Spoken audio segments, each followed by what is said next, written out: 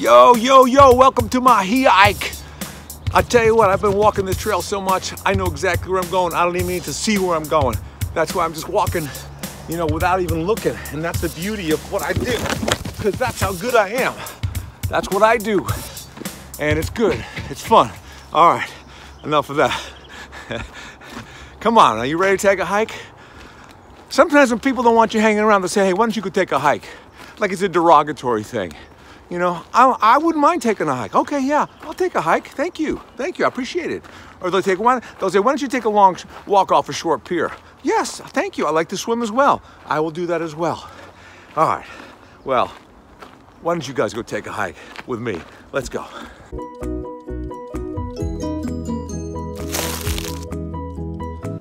To say I was thrilled to be hiking with my next guest would be an understatement. Never do I laugh as hard as I do when I'm with him in a room, one-on-one. So funny. He's responsible for me getting an audition on Saturday Night Live with Lorne Michaels. He is Hans from Hans and Franz, that's right. And don't think he doesn't know how to hike because he is the perfect hiker. That's right, he's a great mimic, a great impressionist, characters galore. Had so much fun working with him on Saturday Night Live. And hear me now and believe me later. It is now time to go hiking with Mr. Dana Carvey.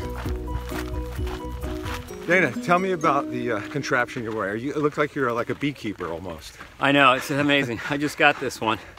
Well, I'm Irish Norwegian, so I don't really tan anymore. I just get red. And I don't like to spend hours slathering suntan lotion on myself. Yeah. So I decided, wait a minute, what if I got a giant hat that covered everything from the sun and skipped the sunscreen? Yeah. And so that's what I did. From knowing you over the years, yeah, you always downplay everything. Right. And have no expectations because right. I guess you don't want to be let down. Well, I just learned that from stand-up, because every time someone came off and I was up next and they'd say, oh, you're gonna kill. I would not kill. So then I said, that's the jinx, right? You don't do that, right? Yeah. You always say, well, we'll see what happens. You don't go, Orange is great, you're gonna destroy. And then you never destroy. So you hate to be let down. So you never build anything up that much. Well, I think that living at a 1, say 1 to 10 is miserable to joyous. So I think generally, if you could live mostly around a 7, but you can't sustain a 10, you know? Yeah. I compartmentalize my 10s, you know? Right. But as far as sustaining that, you know, if you want to have street cred as a comedian, you're supposed to be kind of depressed, you know? Yeah. Or really disappointed in the world. I always find it funny, guys who are sad and depressed and they're millionaires now, and, or angry comedians who are now incredibly successful, you know, and they have to find something. I can't find my fucking luggage, you know. Do you have a lot of negative thoughts? Do you think you're a negative person in general? Do you fight that? I have, I've noticed certain traits that kind of I have to, you know, address. Exercise is good, being creative is good. I play the guitar, the piano, I paint now, you know. Oh, you paint? I do, yeah. Like what do you paint? Oh, hard to describe. I'm using... you take lessons? No. So it's not really good painting? My mantra is, you know, life is hard, but try to do one thing fun every day if you can. Mm-hmm. Or something you enjoy every single day. And then, you know, the reminding lesson of life is always being grateful. Wow, Dana, we just started this hike, and yeah, this is a hill we're starting on. A little hill. And you're like, not out of breath at all. Yes. But I hike a lot. I'm a runner by trade. Now I'm hiking. You're in great shape too. Resting pulse about 45. You had as everybody knows, some kind of a heart thing a while back. Yeah, an artery thing. An artery thing, not a heart thing at all. Not a heart thing. Big difference, but I understand why, you know. Whenever I talk about it, usually people are curious or they'll get real quiet and look off. Let's try it with you. Okay. I'll start talking about it, and we'll see if you get quiet and look off, or whether you get curious. Hey man, how's your heart? Well, the heart was always fine. I did not have a heart attack. I had an artery that was blocked, and once it was open, I was... Occasionally people will say, hey, how's Dana? You know, how's Right. his heart thing? And I say, he's perfect. He's in great shape. He runs every day. Hikes. Yeah. So once hike, once that's out there, it's like I got a bad 8x10 picture I can't get rid of. It's everywhere. Yes. Yeah. It's like a cockroach. I can't get rid of it. Yeah. So it's the same with like your heart.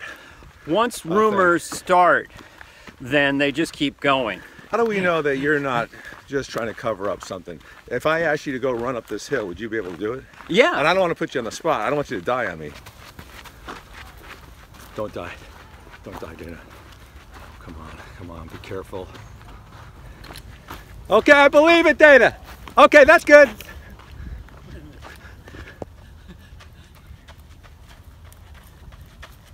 Okay, that's good, Dana. Okay, Dana, we believe that's good. You don't like to fly. I don't. I mean, we toured together. Yeah. Back in the 80s, and I remember you were a mess. Yeah. You had to have at least a couple of beers. When I was at my peak fear, if I was doing a corporate date and they were sending a jet, I'd have a bucket of ice with 10 Heinekens in it, and it would be between my feet. And I always did to relax me, I'd crack a Heineken and put it to my mouth as we're going down the runway, and as the plane went up, the gravity would force the golden liquid into me. But now you live in Hollywood. Yep. And you're probably getting invited a lot to cocktail parties or events. Yeah. But you're not really socially, you don't like to be involved in those kinds of things, right? I don't go out much. Yeah, I don't go anywhere. Is it because you don't like the small talk? Yes. The small talk. I like if there was a couple, or maybe at the most 2 couples, so 6 people at a dinner party or a restaurant where the one conversation can happen. Yeah. But once it gets bigger, I find it tedious and laborious. What's up? How you doing? Good, good, good. Especially if you're not in Hollywood. Then you got all people going, what do you got coming up? What's next? Yeah, what's next? Well, that even happens in Hollywood. Well, they stopped doing it for me because of my age, but in my 40s and 50s, they Death is coming up next. That's what's coming up, death. Well, in my 40s and 50s, they'd go, got any new projects? But in the last few years, all I hear is like, quite an honor to meet you, sir. You got any life terminology? But I remember when I met Kirk Douglas, super movie star, look him up, kids. And he was 69 at the time, and I go, well, you're a legend. He goes, don't say I'm a legend. It sounds like I'm about to die. And that's the way he talked. And he's still alive. He's still alive. He's 101, is he? Or 100? 101, he doesn't even know. Oh, man. He's amazing. Yeah. I mean, you work with you work with Burt Lancaster. And Kirk Douglas. I did their last movie right before SNL. And who's that guy I'm trying to remember? Micky Rooney. I was the #1 star in the world. Hear me? Bang. The world. And he would say that every day, hundreds of times. In the world. #1 star in the world. He goes, Judy Garland never owned a car. He was like Trump with the non sequiturs. Yeah. What do you mean, Mick? She never owned a car because they pumped her so full of drugs they killed her. He never would take a breath. He would go right to the end. But he had a .38 revolver. He'd wave it around. Who was Micky Rooney dating for a long time? Everybody. He was a ladies' man. Ava Gardner, everybody. I go, what was Ava Gardner like in bed? He just stared off and said, you'll never know. But yeah, he bedded every starlet of the day. Micky Rooney, and he's what, 4'8"? Literally, you know what he said to me though? I'll never forget it. I go, Mickey, how'd you get all those stars, all those beautiful women? He goes, money makes you handsomer. Because he must have had a lot of money. He was making $200,000 a year in 1937 as a teenager. And back then, that was like $250,000 a year. Well, probably like 12.5 million or 20 million. Yeah. You know, something crazy. And then he was dead broke. I called up the head of Warner Brothers in 1955. I said, this is Micky Rooney, I need a job. He hung up on me. And then he would stare off into space. Before you got married, Dana, do you think you were a ladies' man? What's your biggest fear? I will tell you what you told me once was your biggest fear. Okay. You said to be famous and broke. Well, back then before I had kids, yeah. Yeah. So maybe at this rock here, we just turn around? No, we keep going.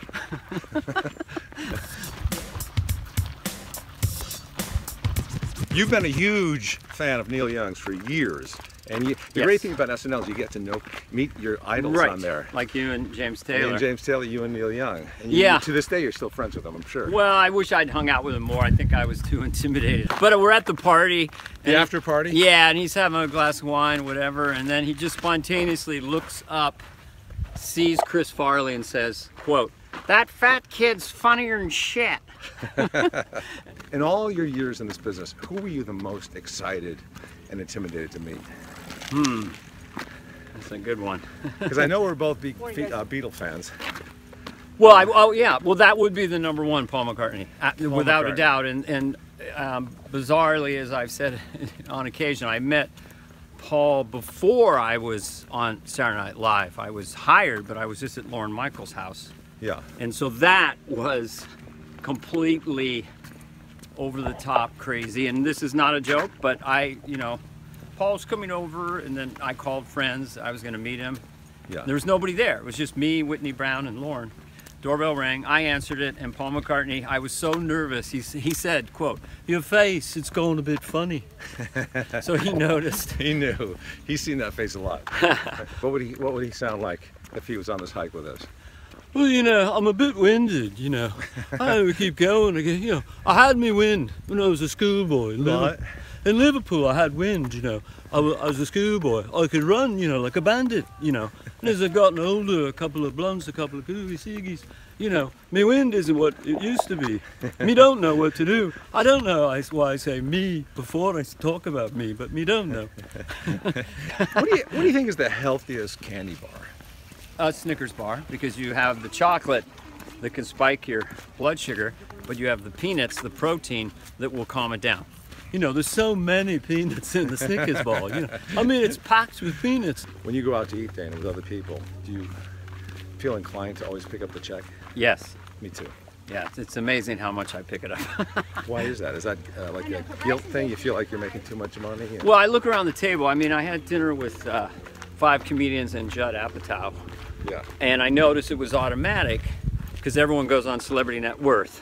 Before they come to dinner. Yeah, or even with their phone at the thing, and the guy who has the highest net worth usually picks it up. But I did offer to pay and said thank you. But it was like, I looked at Judd's net worth and I thought, yeah, he should pay. He's going to pay big. One time I had lunch with Ray Romano. Okay. Larry David. Okay. And myself.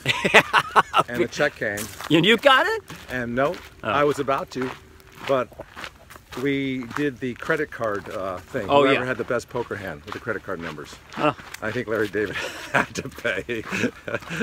Well, when you're out with Sandler, because he's usually got people doing it, but so you can't. The check doesn't come. It's just like, I get out. Okay, and it's all there. Do you think the net worth thing on the internet is accurate? No, I think sometimes it's pretty accurate. I think a lot of it is just guesswork. Yeah.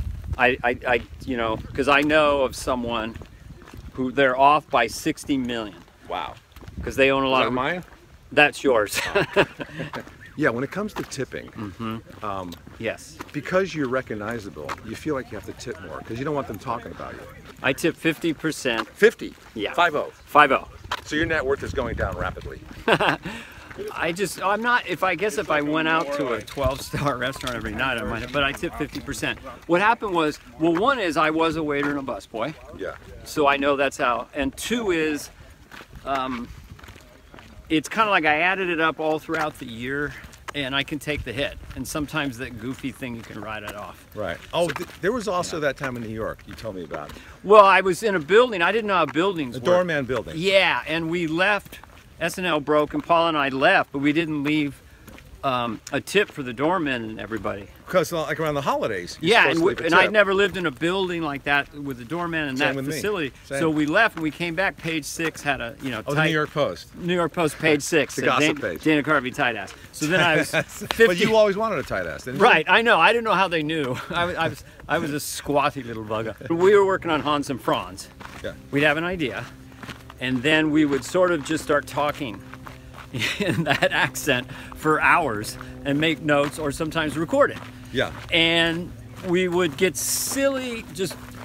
I've never laughed harder while writing a sketch. Then with Hans. Right, we would riff for hours. You little girl, and then that's right. the If you think you're so fabulous, then why don't you? Yeah, your bottom's like a rock. Yeah. Except it's not hard like a rock. You know, just bad comedy. It's more like a pebble. Yeah, it's like a little pebble. Run away, Pepperman. So that's the kind of stuff that maybe a podcast would allow me to do. But it's stand-up, which I do really enjoy, depending on the room. Every room has its own personality, right? Yeah. You don't want a third balcony, because when you have a third balcony, the top balcony is watching the second balcony watch the show. You know, people, if there's a chip on my shoulder about what I do, they go, well, he just silly. Yeah, but you know, it is silly. A lot of stuff you do is silly. But you can't just be silly and go do an hour of silly. Then it sounds like it's kind of easy. That's the name of your next special, An Hour of Silly. An hour of silly. just all you gotta do is be silly. But I like the rhythms. Like my new favorite toy is Melania, what she calls Donald Trump.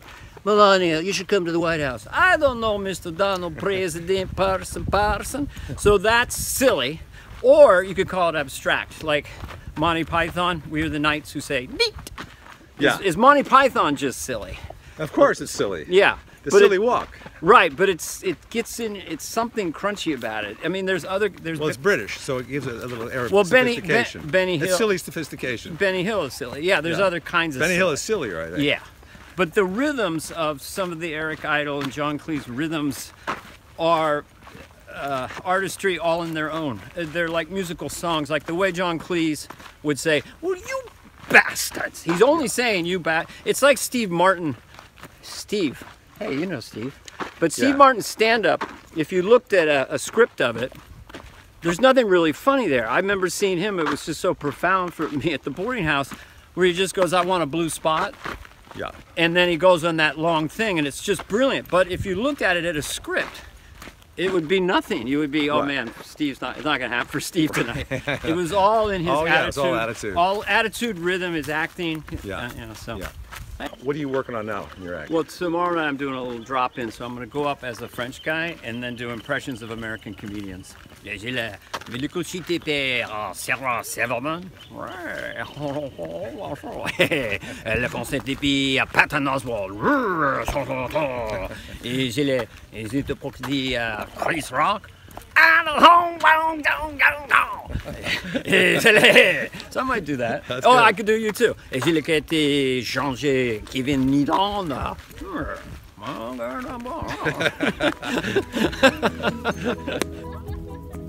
Thanks, Dana Carvey. Man, wasn't that special?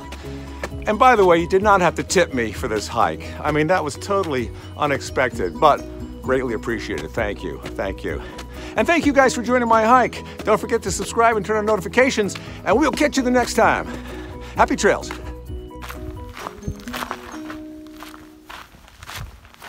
Don't say I'm a legend. It sounds like I'm about to die.